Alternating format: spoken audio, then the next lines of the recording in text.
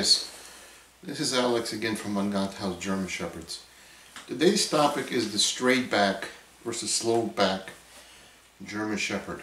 A lot of people are calling me and they're demanding that they get a straight back German Shepherd. And while what we sell is working line German Shepherds versus show line German Shepherds, which is probably the correct way to express it, I know exactly what people mean, because the German Shepherd is no longer the way it used to be, and a lot of people call me and they are expressing a classic German Shepherd.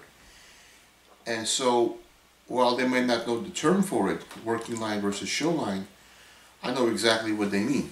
So before we get started, if you could subscribe to our channel and hit that notification icon, I would really appreciate it. So on my website there's a section called articles, and I'm going to put it in the link below, which shows that the German Shepherd is no longer one breed.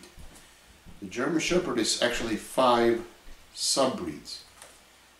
Let me describe them, let me name them first, then describe them. So you have 2 show types, the West German show type and the American show type. Those are both show types. And you have 3 working types, the DDR type, the East German type, the Czechoslovakian working type, which is derived from the DDR type, and the West German working type. So 3 working types, 2 show types. So people getting a German Shepherd, they think, well, a German Shepherd is a German Shepherd. Isn't it the same thing no matter which breed you get? The answer is it's not the same thing. The breed has changed over time, and the breed has different attributes based on consumer market demand.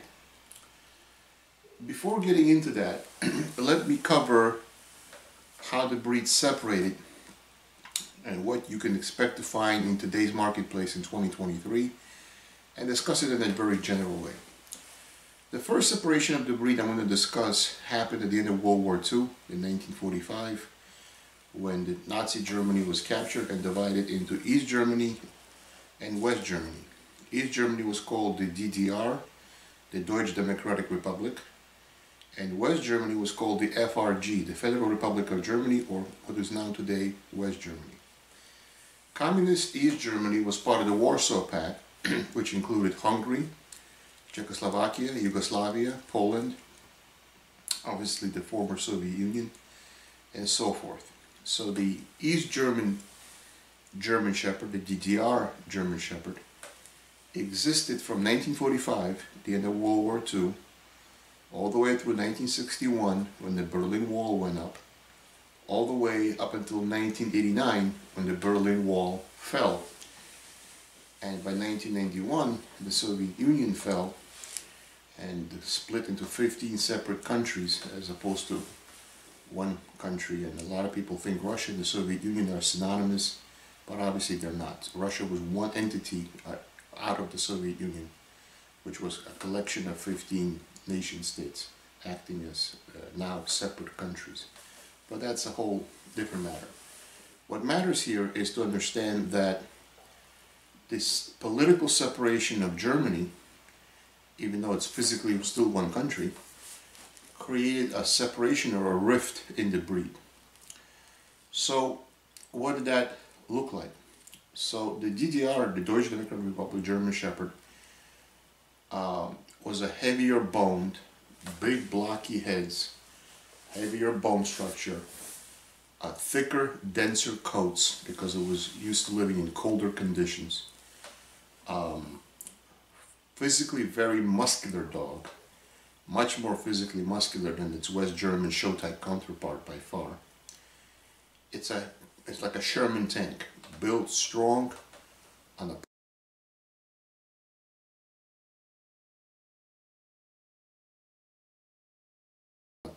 powerful frame.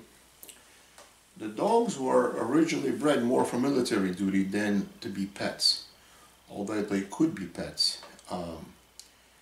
The East German type usually, not always, this is a generalization, were more suspicious, not as friendly, not as approachable, I would say somewhat more aggressive to some degree than their West German counterparts. Again, these are generalizations. These are not per every dog you meet. Had a higher ratio of defense drive to prey drive, and usually were trained in defense drive, not prey drive. The way you would train a personal protection dog versus a sport dog.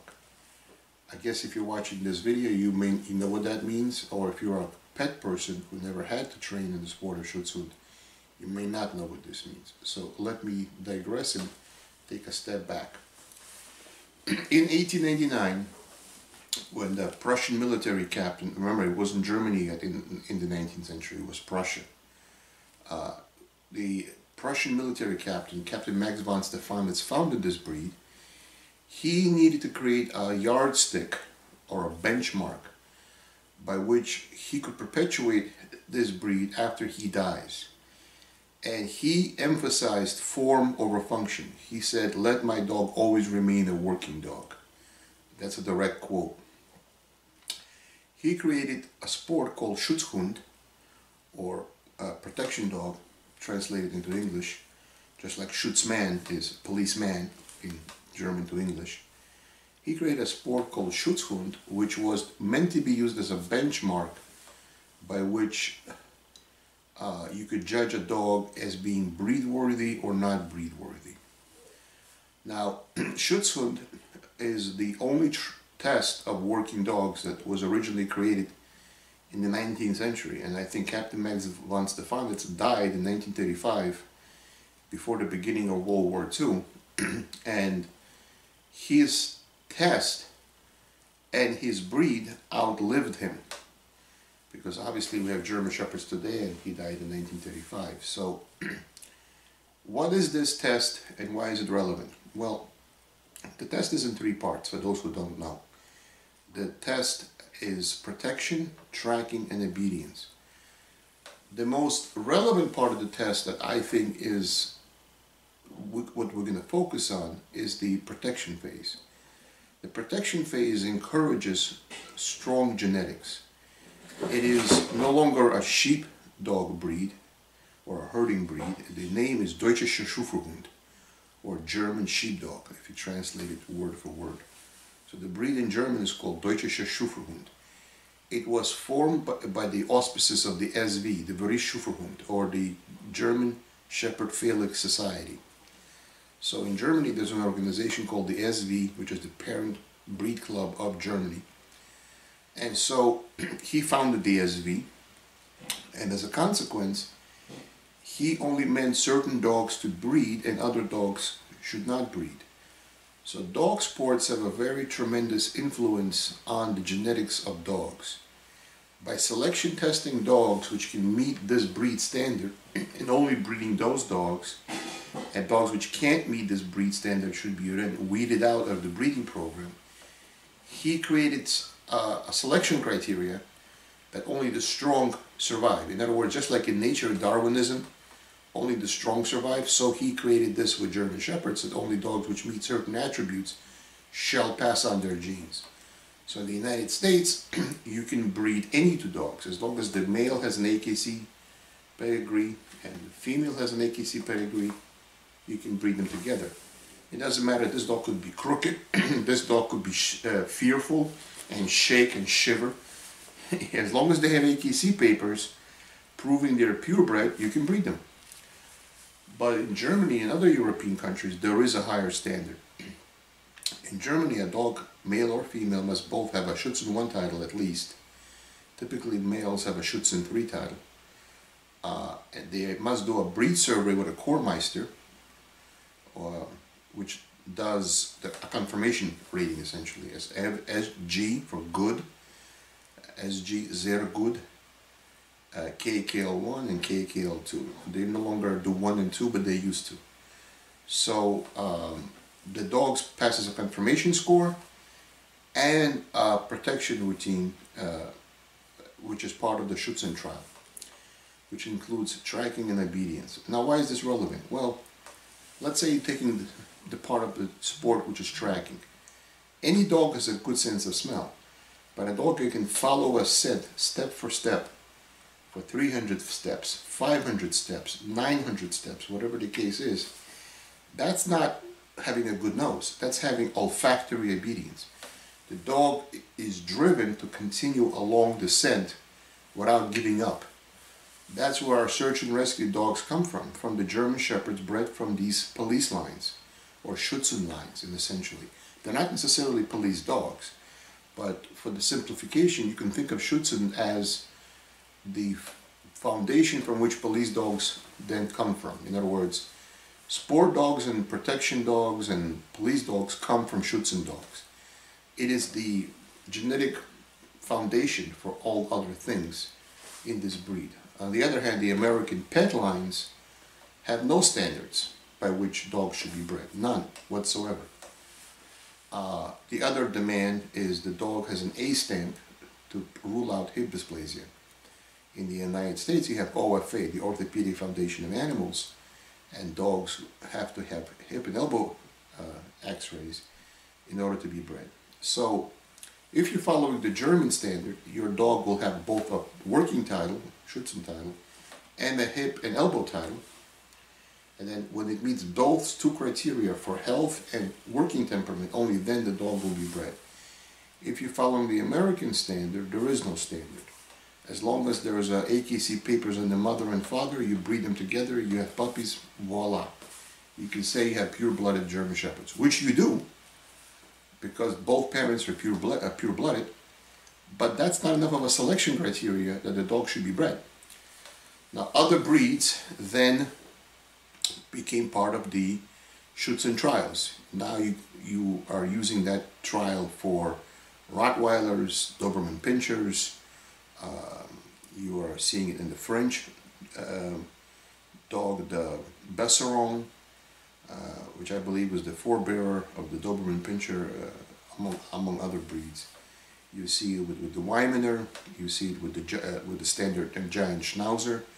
So other breeds now able to do this sport participate in the sport of Schützen, but it was originally created for the German Shepherd specifically, and it's uniquely suited to the German Shepherd. What you're looking for in a sport dog is good grip, the ability to be biddable and easily trainable, good nose and good olfactory obedience, and just a general dog which is brave, not cowardly, and a dog which wants to please.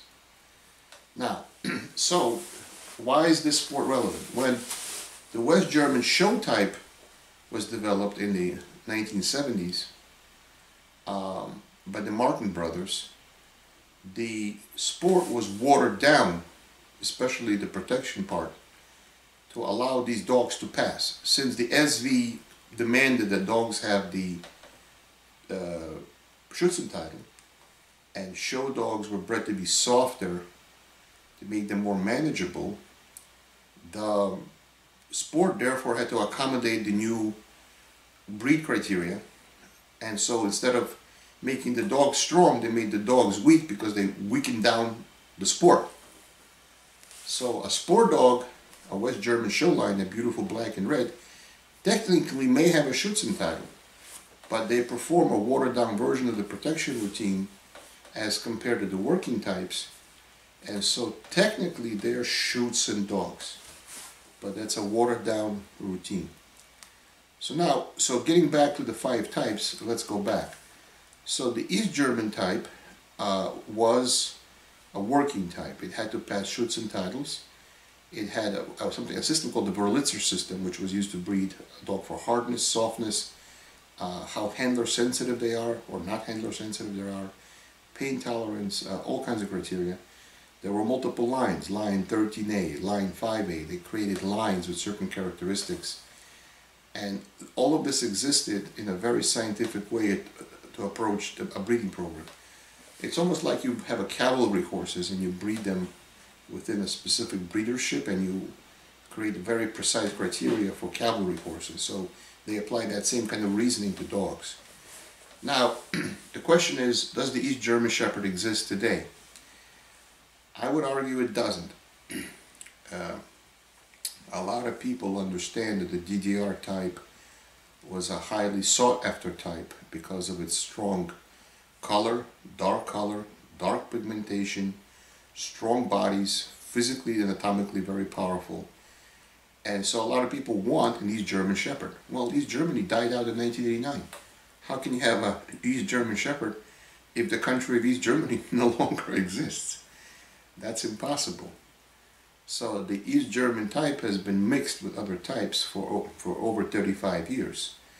Now there are some breeders which claim, well, we have DDR dogs. They might have DDR dogs 5 or 6 generations ago. Most people who claim they have DDR dogs are basically, it's a marketing gimmick. We have these dogs of old, when men were men and dogs were dogs. You know, that's the kind of argument you're going to hear.